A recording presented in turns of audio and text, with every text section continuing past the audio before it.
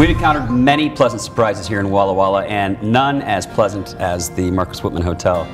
Completely surprised all of us to have a property like this in Walla Walla, Washington. It's world class. It is. It's top of the mark, John. And you did this, right?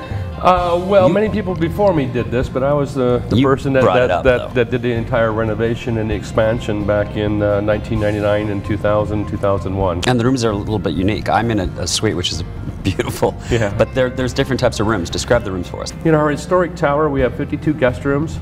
So we have wonderful two-room luxury suites. We have what we call our executive tower king rooms.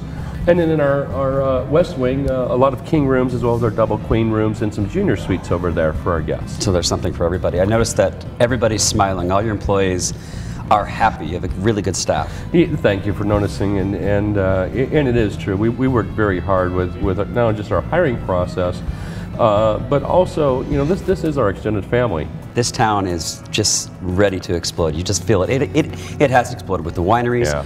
the Powerhouse Theater, the Maryland Forever Blonde show. Yeah. This must be really exciting times here in Walla Walla. You know, it certainly is, and I think it has exploded. It got such a great vibe and energy and it grows every year. It just gets better and better every year. It's exciting as heck. And you can tell that everybody's really excited to be here too. I've talked to people that moved here from New York, from Chicago, and they just really love it here. And there's so much going on. Yeah. You know, the folks you meet, we're very passionate about what we do and very, very proud about our community and really love our quality of life here, which is a very unique quality of life, and it's what's kept me here. So tonight's going to be fun. We bring in all of our friends that we met from the 4 wineries this week, and we're going to pair their wines tonight with Antonio's food. They had some fresh scallops in there earlier they were preparing for tonight, so I'm pretty excited. About time to go eat. Let's go. We actually shucked the scallops ourselves. We got them in live. So a scallop shell with a roasted pumpkin puree.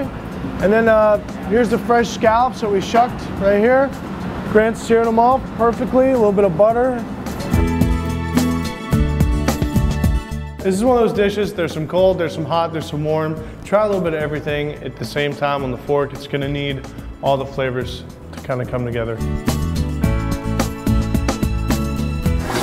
Those scallops were incredible. Yeah, you like those? Oh, that sauce was amazing. What else are you going to make for us tonight? So we have Chilean sea bass we're going to poach for you guys tonight in like a Parmesan infused olive oil. And we're doing just a real nice spin on pumpkin cake with salted caramel ice cream for dessert.